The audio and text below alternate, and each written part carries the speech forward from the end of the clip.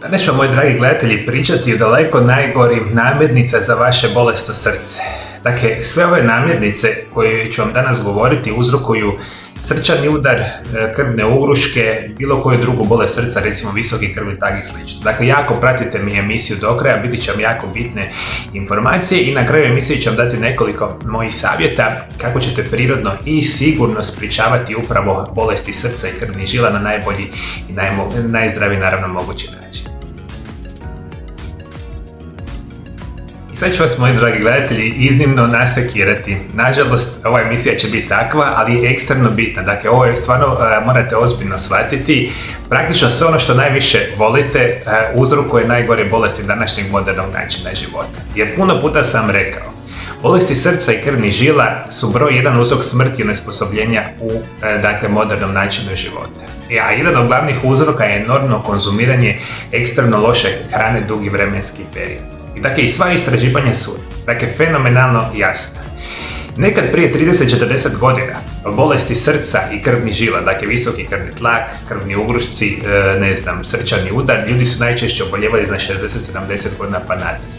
Danas vi, nakon 30 godina kasnije, imate enorman broj osoba koji imaju 20-30 godina, ja mislim da se toga svi itekako svjedoci, svako malo čujete da je netko umro od srčanog udara i slično, ili u puno mlađim godinama života. Šta se tu promijenilo? Mi smo enormno promijenili svakodnevni život u zadnjih 30 godina. Ima puno razloga zašto se dovodi do srca, bolesti srca i krvnih žila, a jedan od najgorih je ona hrana koju mi konzumiramo. Mi izuzetno puno jedemo jako loše hrane i namirnice. I prva hrana koju morate potpunosti izbaciti, ukoliko želite spasiti vaše tijelo da ne dobije srčani udar, krvne ugruške i slično, bit će proizvodi na bazi mesa. Specijalno, crvenoga mesa. Pa onda razmišljamo o svim onim situacijama vezano za mesne prerađevine. Kobasice, šunke, slanine, salame i sličnog tipa, mesnih prerađevina su jedan od glavnih uzroka nastanka srčanih bolesti. Vi kada to redovito konzumirate, imate enormnu potenciju da dobijete srčani moždani udar, visoki krvni tlak. Jer sve te vrste namirnice koje ću vam kasnije nabrajati, krcate su prije svega sa soli, sa šećerom i izuzetno lošim kolesterolom. To je onak kolesterol koji mi nazivamo LDL kolesterol ili kolesterol niske gustoće koji ima nevjerojatnu mogućnost stvaranja krvnih ugrušaka.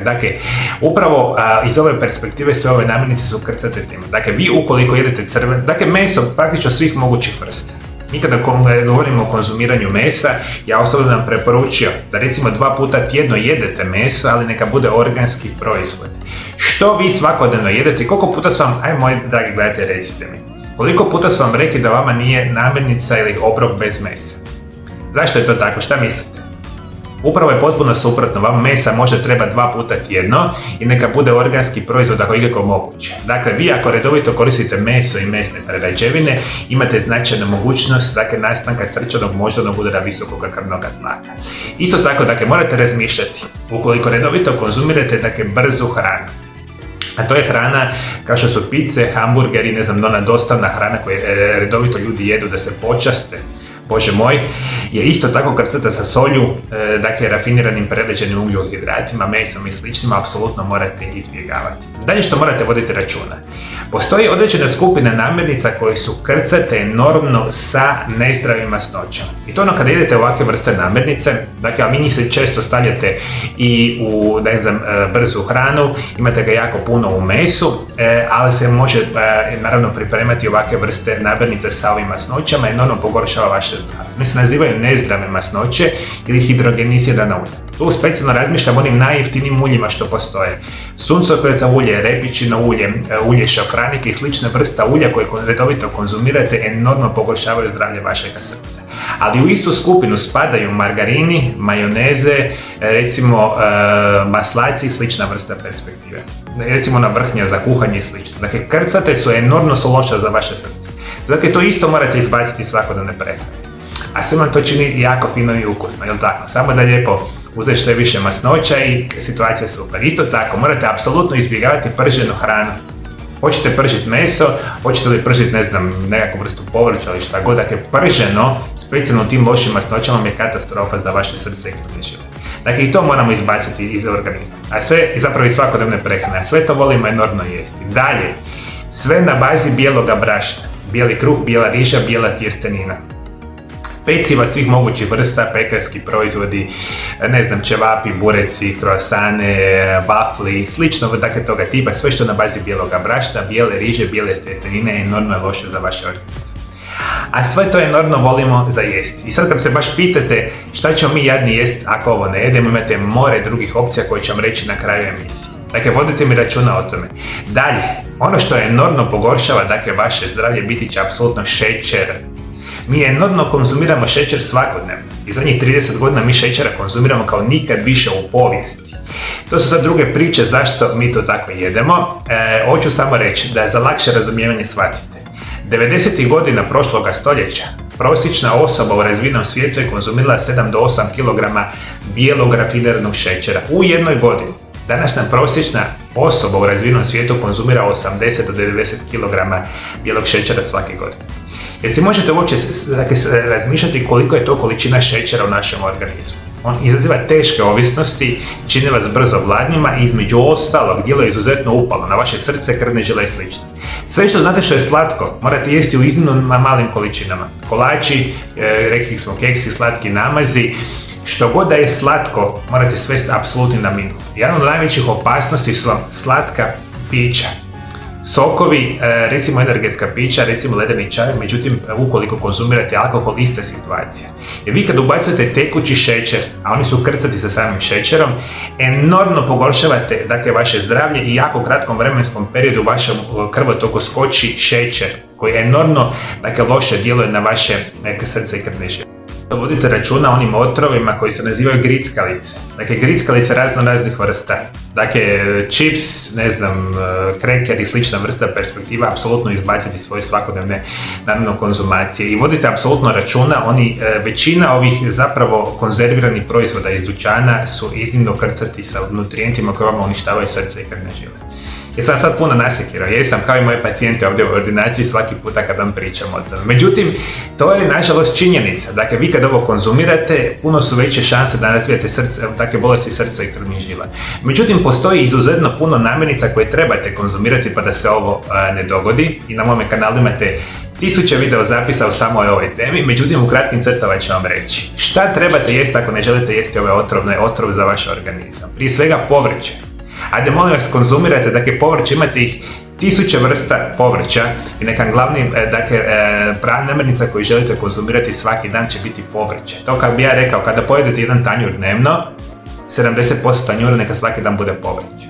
Kuhano, recimo variva, sirovo povrće, dakle iz svih mogućih vrsta. Uopće vam neću napominjati da treba biti organsko, ako nije organsko jedite i ovako drugoga tipa. Isto tako umjereno jedite voće, 1 do 2 voćke dnevno, može vam pomoći, dakle, vašemu zdravlju. Enormno zdrave namirnice za vaš organizam su cjelovite žitarice, dakle orašasti plodovi i sjemenke. Umjerenim količinama svaki dan ih konzumirate. Kao što sam malo prije napomenuo, nezdrave masnoće se nalaze u onim specijalnim namirnicama, međutim imate nešto što se nazivaju zdrave masnoće. Njih apsolutno želite svaki dan. Ekstra djevičansko kokosovo ulje, ekstra djevičansko maslinovo ulje, avokado ulje, ne znam, bućino ulje, ulje od oraha, orašasti plodova i slično, enormno, dakle, poboljšava vaše zdravlje. One namirnice koje vi itekako naravno želite konzumirati, apsolutno će biti cjelovite žitarice kao što su raž, ječam, zobene pahuljice, burgulj, helga, pir, integralna riža, recimo kus, redovito konzumirajte gljive, čajeve. Recimo ono što ću vam preporučiti, daj molim vas počnite začinjavati vašu hranu. Ajde molim vas, nemojte se ograničiti samo na ovim standardnim začinima, 5-6 standardnih začina koje imate. Oni su prilično jeftin način enormnog pojačavanja vašeg zdravlja. A onda imate u svojem ormariću u kuhinju, ne znam, 15-20 začina raznih tipova. Kajinski papar, ne znam, džumbir, kurkuma, celonski cimet, dakle kardamom i slično. Dakle, ubacujte u vašu svakodnevnu konzumaciju, enormno pojačavaju vaše zdravlje. Pijte puno, recimo juhe su vam enormno zdrave. Praktično svaki dan, ako ikako mogu, konzumirati, dakle, juhu. Juhe raznih vrsta, juhe, variva, konzumirate, enormno su bitni za vaše zdravlje. Dakle, generalno imamo puno namirnica koja može pomoći. Međutim, za današnju emisiju sam htio napomenuti da ovo što sam rekao malo prije su najgore namirnice za vaše srce i krvne žile. Ukoliko želite da vas ja osobno liječim od vaših bolesti i oboljenja, postoje dva načina kako to možete napraviti. Prvi način je da nazovete na ove brojeve telefona, koje trenutačno vidite na ekranu, i dogovorite termine liječenja u mojoj ordinaciji. U mojoj ordinaciji kombiniramo najmodernije medicinske metode, fizikalne terapije i rehabilitacije za liječenje vaših bolesti i oboljenja sa mojim specijalnim programima prirodnih liječenja. Drugi način kako vam mogu pomoći je, ukoliko ne možete doći u moju ordinaciju, možemo napraviti telefonske privatne konzultacije. One se naručuju na iste brojeve telefona i onda ja osobno u odnosu na vaše bolesti i oboljenja napravim specijalan program prirodnog liječenja koji će dati vama najbolju šansu prirodnog i sigurnog uklanjanja svih vaših tegoba.